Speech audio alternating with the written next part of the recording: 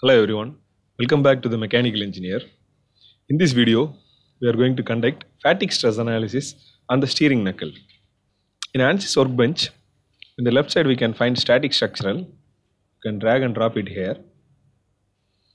I'm going to use the material as cast iron. So initially, I'm going to edit the engineering data. In the engineering data, the predefined material is structural steel. So to import cast iron, you can click engineering data sources. In that, you can click general materials, search for cast iron, you can click the plus symbol. Now enable the engineering data sources, you can find gray cast iron. We are going to conduct the fatigue stress analysis, so we need to define the SN curve for cast iron.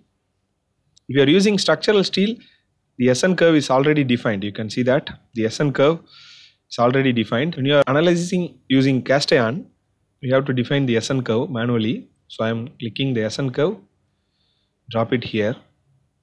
So click the tabular.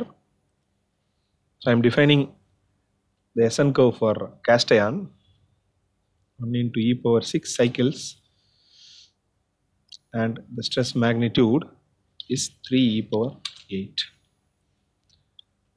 1 e power 7,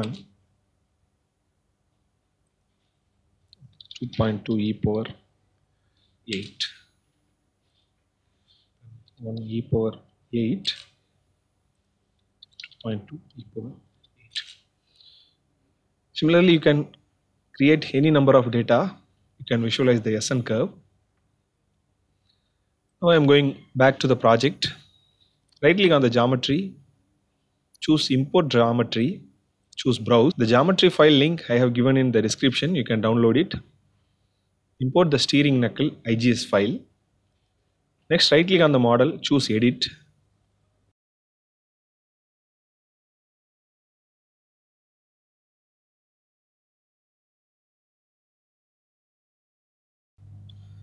Now the geometry is imported. First, let us assign the material. You can choose material assignment and select gray cast iron. Next, right click on the mesh, choose generate mesh.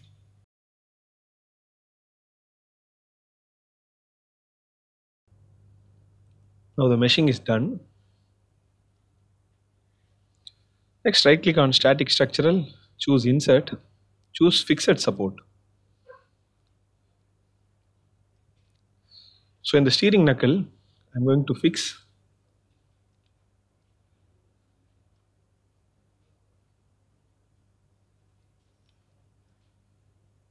choose control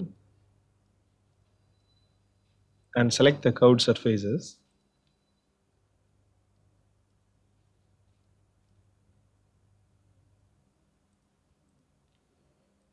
So I'm going to fix these 6 surfaces. So in steering knuckle, the body will be fixed connected with these 6 surfaces. Next, I'm going to apply the load at the bearing slot. Click apply.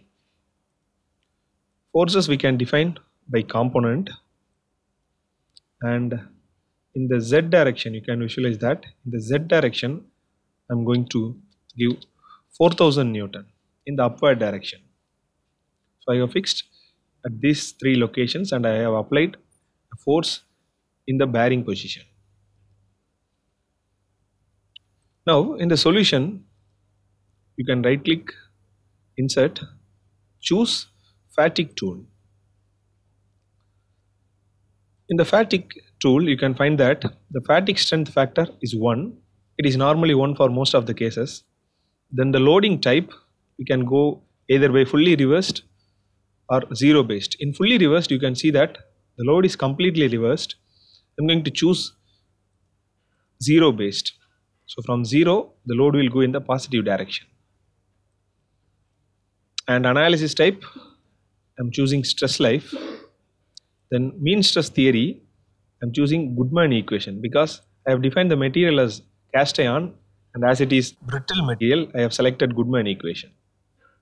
Now right click on the fatigue tool, go for insert, choose life, then go to fatigue tool, choose safety factor, and also select the equivalent alternating stress. Now right click on the solution, choose solve.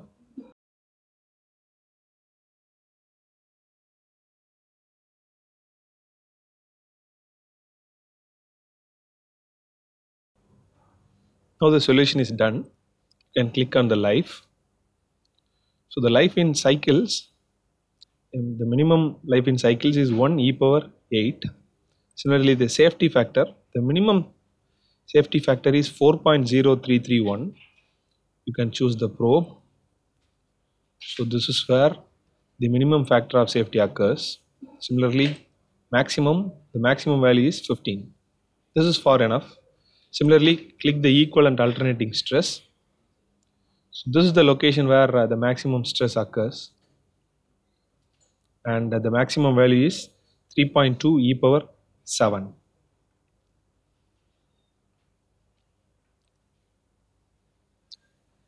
This is how we can conduct the fatigue stress analysis on any component. Only thing, if you are introducing a new material, then we need to define the SN curve properly. Thank you.